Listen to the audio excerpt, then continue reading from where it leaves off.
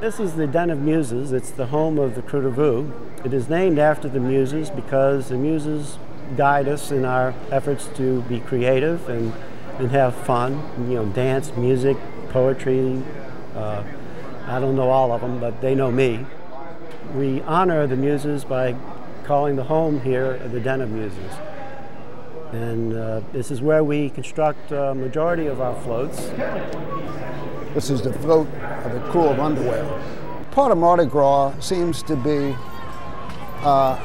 where you can find the outer limits of satire and bad taste.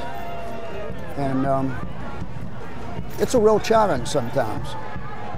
I'm Scott Adams. I'm the co-captain of the Krewe of Underwear. Our theme this year is going to be Austin Space, Texas Aliens Invade the White House. And the overall concept of the float is going to be the White House and a giant Stetson hat crashing into it. So. When we started our crew, we had to come up with a name, and you know, there's a lot of really great names. I always thought the Krewe of Space Age Love had a great name, so we had to come up with our own name. And we, after a lot of deliberation, we decided to, in keeping with the tradition of naming one's Mardi Gras crew, that's in general after a deity, we decided to invoke the deity Pan, because one, all the major deities were already taken, and two, we are just a little sub-crew, so a minor deity was very appropriate.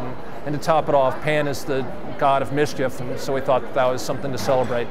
So this is well, it's my first hand at doing paper mache, and accidentally it came out pretty good. My creation. Alien termite. I spent hours on this.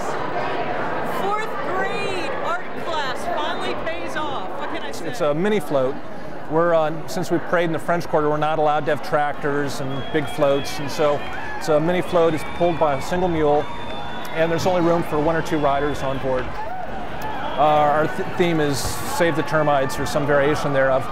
So we decided to put a house that is being tented for fumigation on the back, with termites running around all over the place.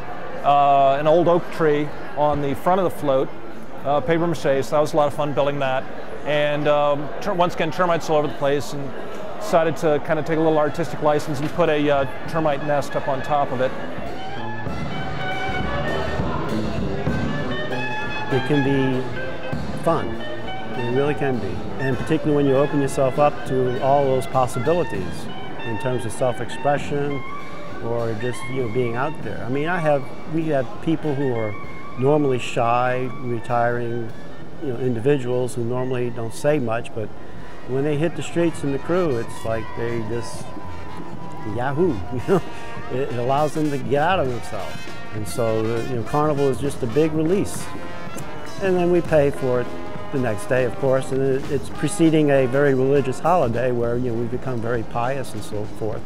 But I don't think you can have piety or religion without some understanding and knowledge that, you know, there's a lot of stuff inside of us that's not always so religious. And this is a way to letting it out. This year, the theme is 2001, A Space Fallacy, and the Krewe da Jews, the first New Orleans Mardi Gras crew to be Jewish, and our theme is that it's not for Catholics anymore. The Krewe da Jews are going to be Cohen heads, and we have a ship, that's our float, called the Enterprise, and it's a Jewish starship. All the other crews have brass bands, but we have a klezmer band. I mean, we're a Jewish crew. It's going to be incredible. Really rocks. Sometimes we have a rabbi playing with us. It really is, you know, it's like a Jewish wedding, but we're going to be rolling down the street through the French Quarter. Mardi Gras, of course, goes back a long, long way, and there are various traditions within Carnival. One of those, of course, is the masking, so that theoretically nobody really knows who you are. And of course, if you're going to be as satirical and outrageous as we are, it's a very good thing to hide your identity.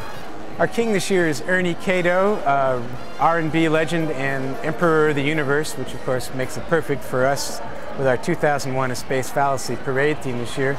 The king gets to ride in the royal float at the front of the parade, and some crews, they choose their king from inside their group. Others, they bring out-of-town celebrities in. We like to focus on New Orleans people who've done something to add to the culture of the city and hopefully make a few people laugh along the way and just kind of have that funky Krewe da Vieux kind of spirit. So Ernie, with his all-time classic hit Mother-in-Law, is a perfect example of that. And we also figured, once you're Emperor of the Universe, what's your only upward possible move? Well, it's King of Krewe da Vieux, so it was a natural. We celebrate the old ways of celebrating Carnival. If you took pictures of Carnival 100 years ago, you would see the Krewe da Vieux. You know, small floats, mule-drawn, and people in the streets, and people watching the people in the streets, making fools of themselves. And there's a certain synergy between the participants in the parade and the spectators. This parade would not happen without people watching it.